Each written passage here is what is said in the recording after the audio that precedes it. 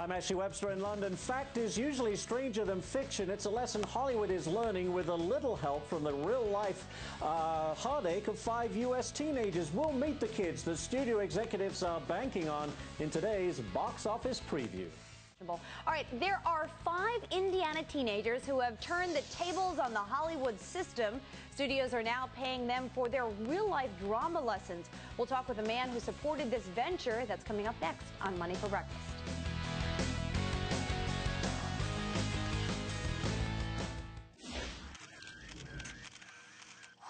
Welcome back. Teenagers have an estimated purchasing power of $129 billion, and now Viacom's Paramount and its Vantage Film division are hoping they'll spend some of that money on tickets for a new documentary, American Teen. The reality film follows the daily dramas of 5 high school kids from Indiana.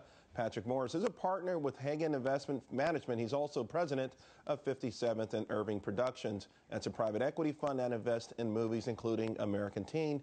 Patrick, good morning. Good morning. So why did you invest in American Teen? Well, it was an interesting process. The movie was introduced to us by an agency, which a lot of movies are. But what really hooked us was that the director, Nanette Burstein, first of all, is from Buffalo. And I'm from Buffalo. My brother's from Buffalo. My parents are from Buffalo. So say Buffalo and you've got me. And the second thing that drew us to the movie is, of course, Nanette Burstein, the director, is a phenomenally talented director. She was Oscar nominated for On the Ropes, and she also did a movie called The Kid Stays in the Picture, both of which are excellent. So okay, but On the Ropes really didn't do that well in the box office. From a financial point of view, what's the investment angle? The investment angle is that reality TV has been extraordinarily popular over the last few years. So when I was told that this project was spending a year in the life with American teenagers, the worldwide obsession with what American teens are up to, plus the obsession with reality TV, I think made it a pretty easy investment. And your firm also has an obsession with documentaries. Why documentaries? Well, documentaries have relatively low budgets.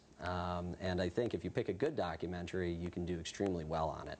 Again, this comes down to what choices you make when it comes to the movies that you're going to make. But I think with American Teen, we did very well. And we have a movie about Yusu and Dora coming, which I hope is going to be a real good movie, too. You know, I got to tell you, in 1998, a guy came to me, Malcolm Lee. He said he's Spike Lee's cousin. He wanted me to invest in a movie. And I said, well, you know, you're Spike Lee's cousin. You know, why can't you get the money from him? I did not do it. It was the best man. It made almost $35 million. I would have made millions, and I would have been part of the hip crowd. How does an investor know when to invest in a movie?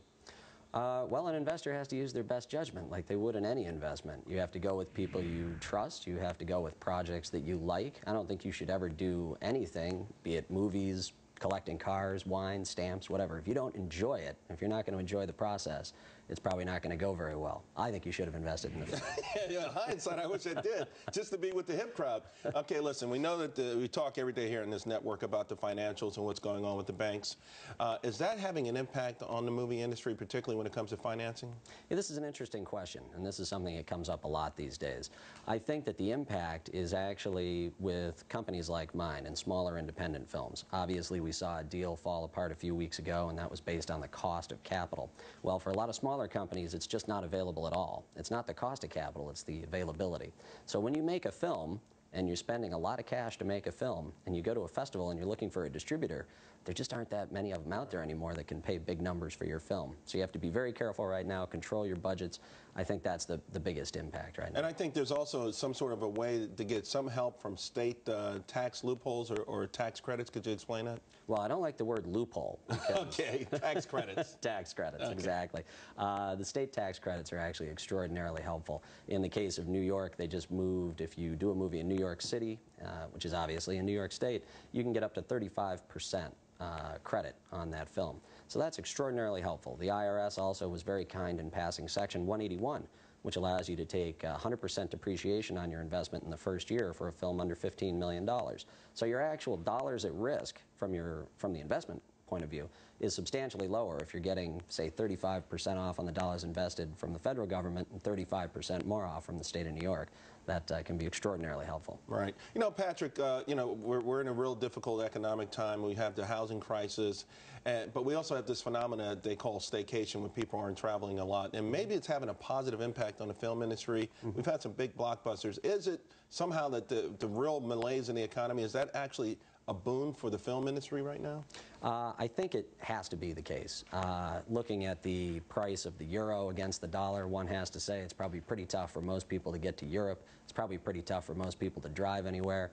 I would say that staying home and watching a movie is probably a pretty low-cost bit of entertainment. It's a place you can take the kids, and the air conditioning's free. Okay, well, thank you very much, and success and congratulations. Thank you. Well, coming up later on Money for Breakfast, Olympic hopefuls may have one more hurdle to clear before they